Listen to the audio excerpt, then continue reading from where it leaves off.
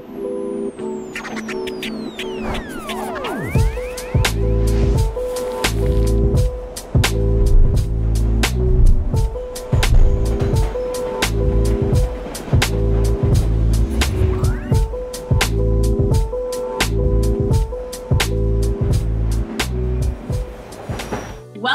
to the 2021 Alliance of Resident Theaters New York Gala.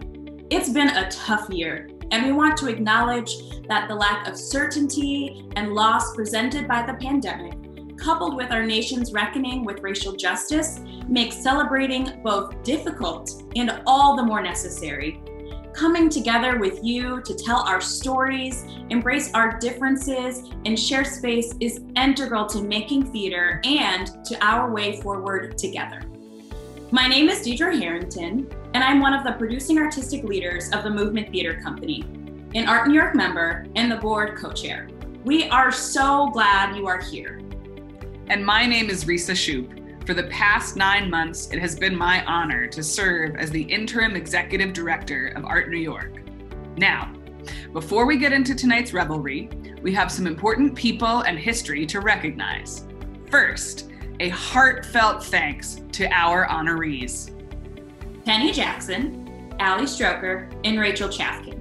Storytellers, meaning makers, advocates, leaders, collaborators, and pillars of strength and vulnerability.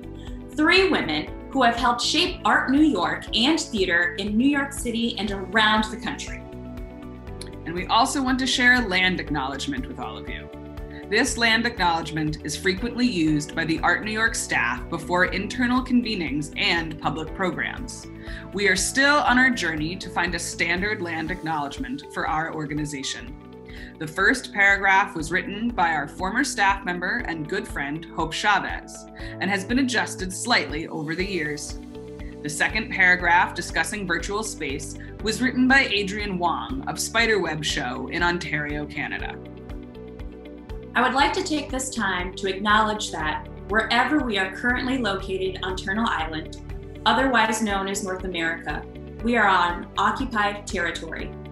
Art New York's membership in the 5 boroughs of New York City operates on the unceded ancestral land of the Lenape, Wappinger, Canarsie, Rockaway, and Matinecock communities.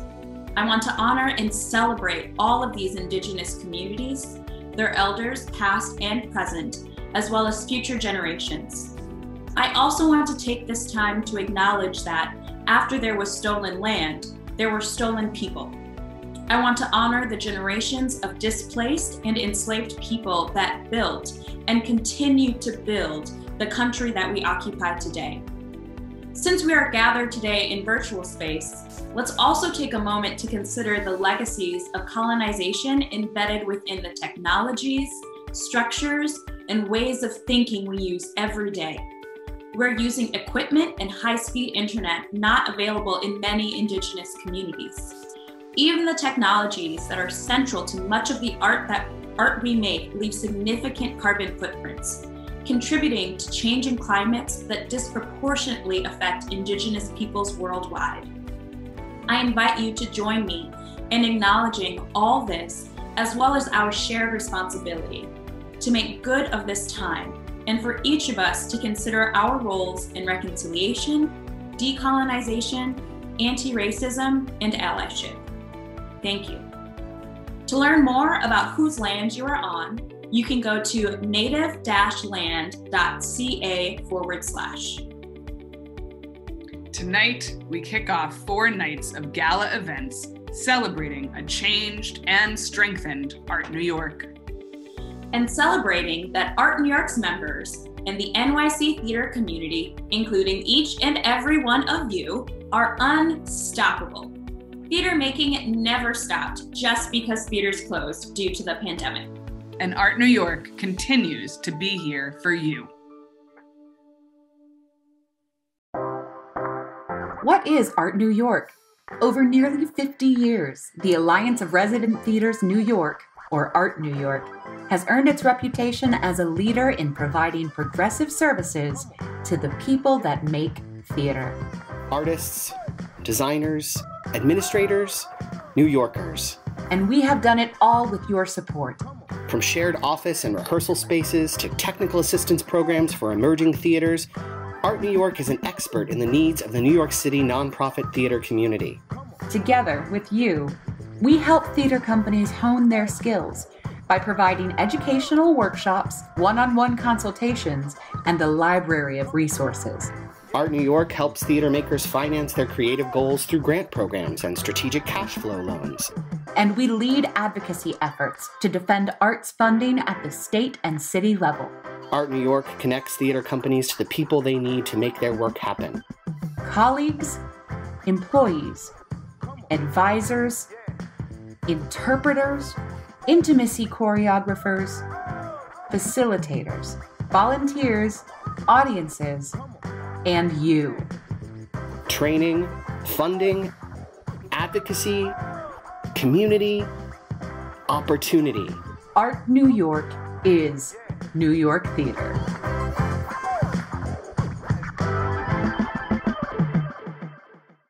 In our current world of shifting COVID infection rates, a revolution for racial justice, political animosity, the escalating climate crisis, and the impact these realities continue to wield, does off and off-Broadway theater even matter? Consider the impact of theater in our city. According to a November 2019 New York Times article, theaters, not including Broadway, are responsible for $584 million in direct economic impact every year, and an estimated $1.3 billion in direct and indirect benefits. Since COVID hit in March 2020, our industry has been hemorrhaging. Production revenue and employment was non-existent.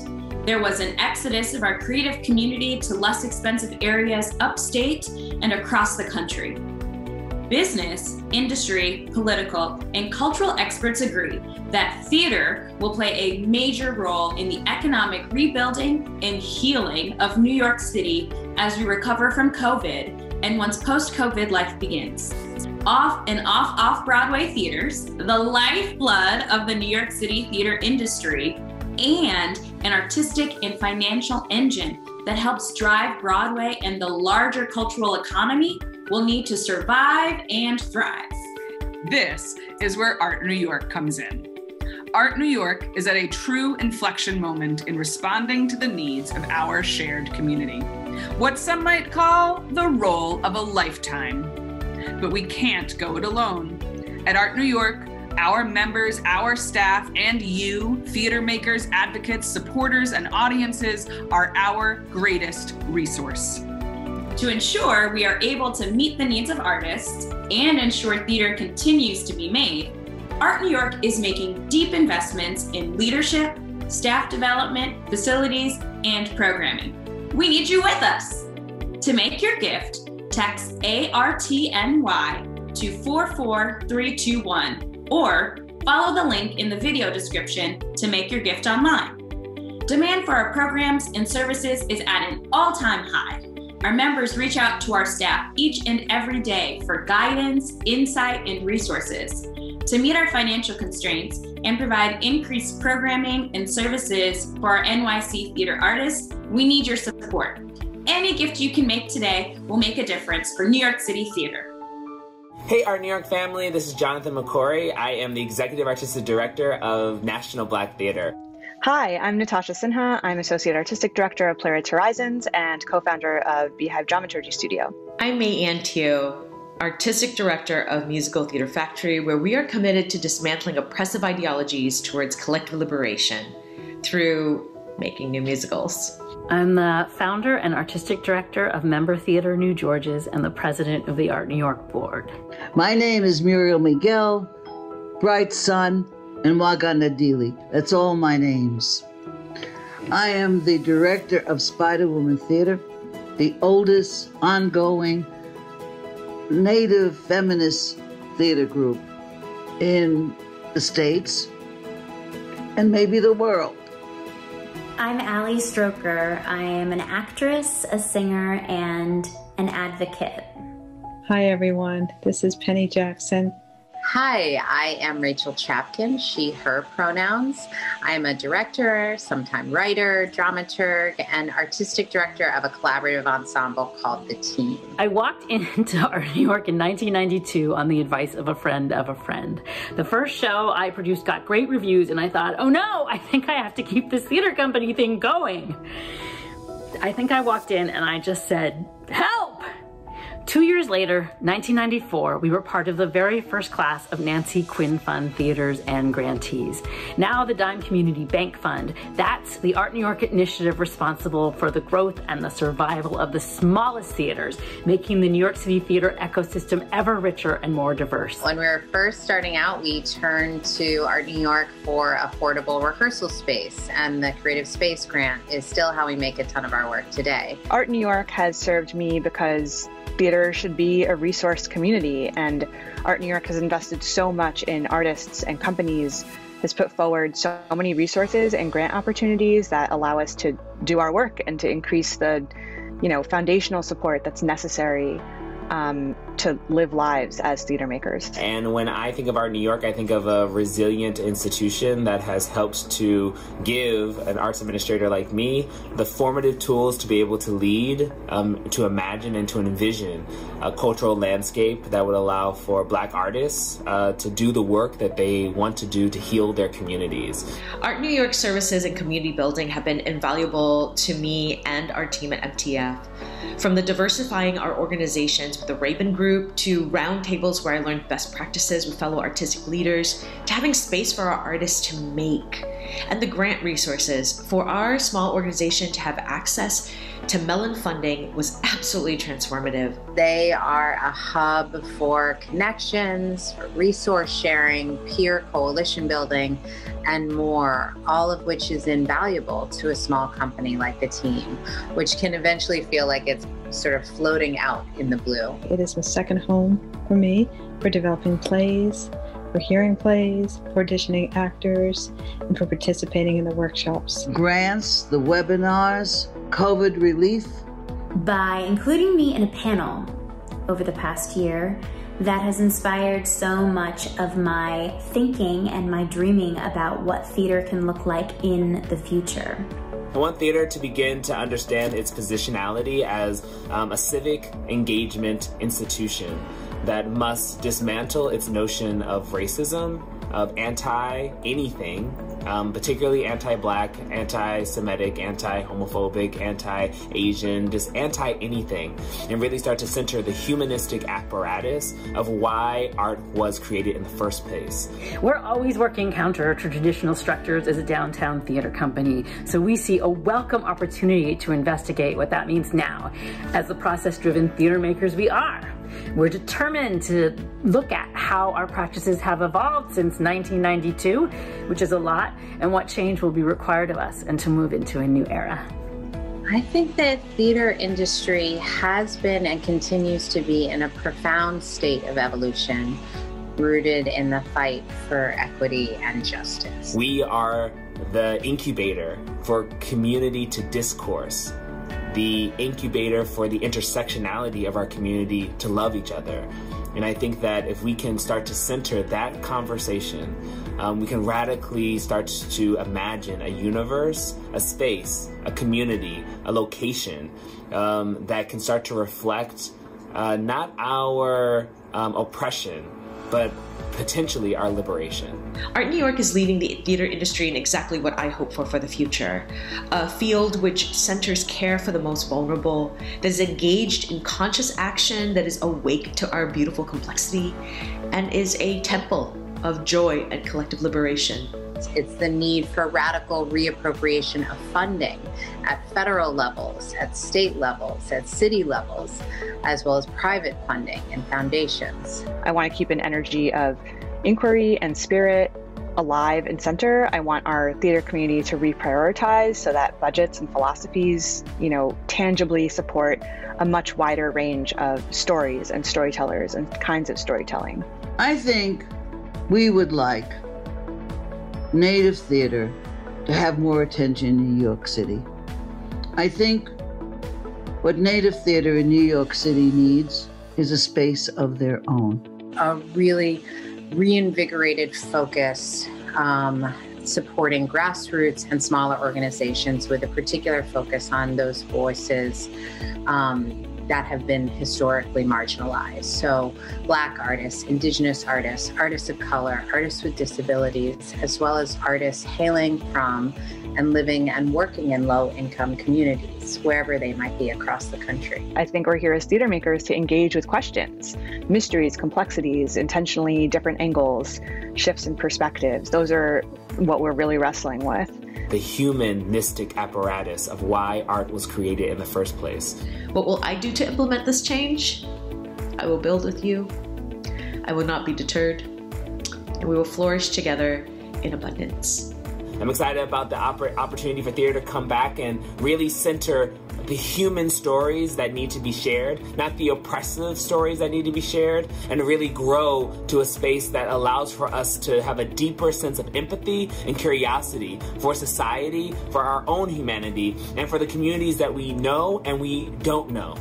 I hope and dream that theater in the future will include more disabled actors and more disabled theater makers, and we will see authentic representation on stage. Let's move forward into this next era of theater with basic care and understandings of systemic racism and capitalism and imperialism, and of course, always really generative, fascinating, juicy, rich, deep questions.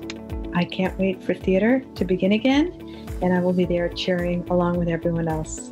Art New York has been my grad school, my resource mine, my source of colleagues who have now been friends over decades. Art New York is really a major connector and tether to the wider community, and is a source of fellowship and mutual aid and collective wisdom, particularly among small and grassroots organizations.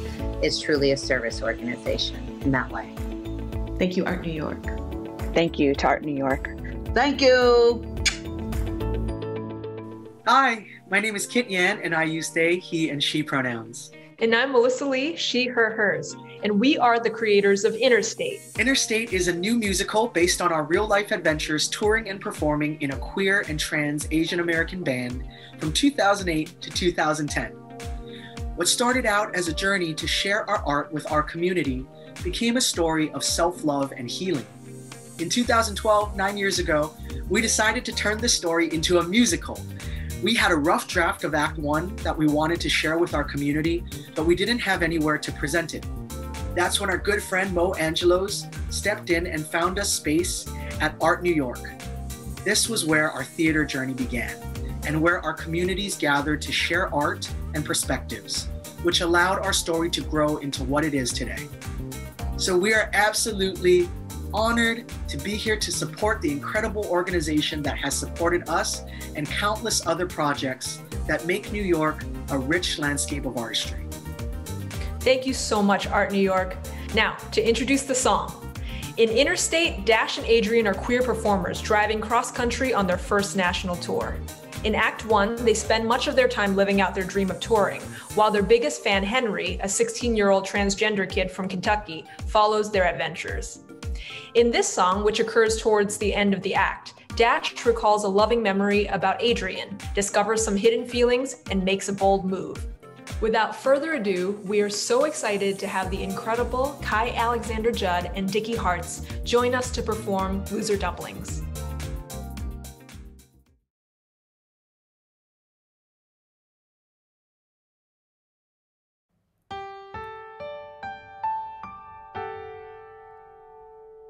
I wanna try. I wanna try this on my own.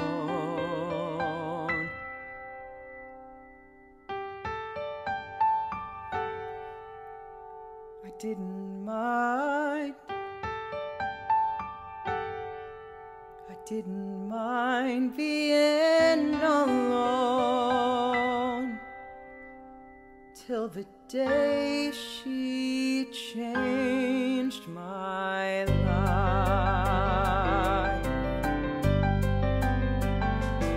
It was that one day, a chilly Sunday, last year's poetry slam. I made it to the finals, made it all the way to the end. My palms were sweating, my heart was dreading. Adrian was my #1 fan. She'd watch me lose the title to another white guy again.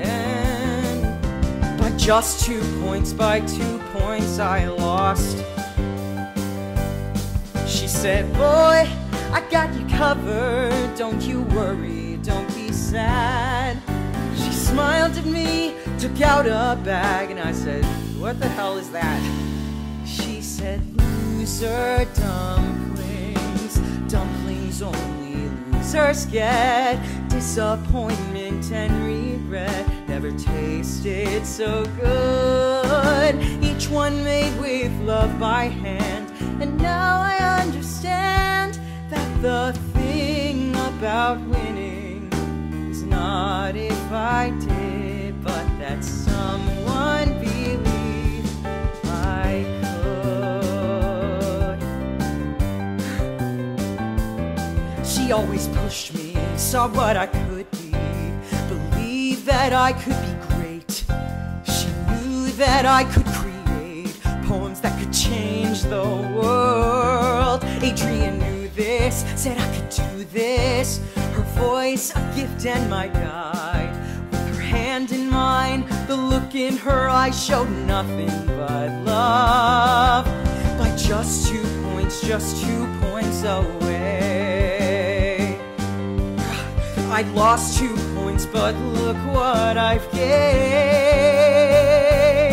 She said, thank God you didn't win it, or this whole thing would have been tossed. Because this girl made them special for the boy who lost. She made me loser dumplings, dumplings only losers get. Disappointment and regret, never tasted so good. Each one made with love by hand, and now I understand that the thing about winning is not if I did, but that someone believed. And I'm realizing it now, I've been such a fool. And I'm realizing it now, what you have meant to me. Sometimes we don't notice the days passing by, and I see your face in a different light. I know I love you, I really loved you this whole time. Loser dumplings, dumplings only losers get. If I don't tell you, I'd regret not saying a word. To be your man, I'll take a chance, 'cause now I understand that the thing about winning is not if I did, but that one girl believed I could.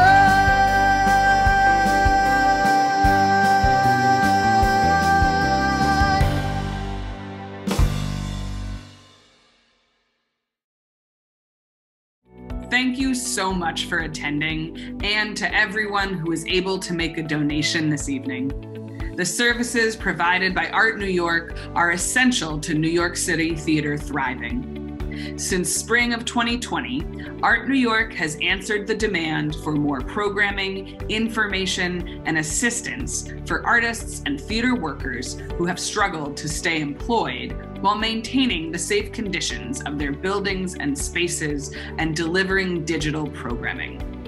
We have joined the call for racial justice and equity within Art New York and across the industry. We have made a public commitment to ensuring representative and respectful treatment of all employees, contractors, members, and supporters.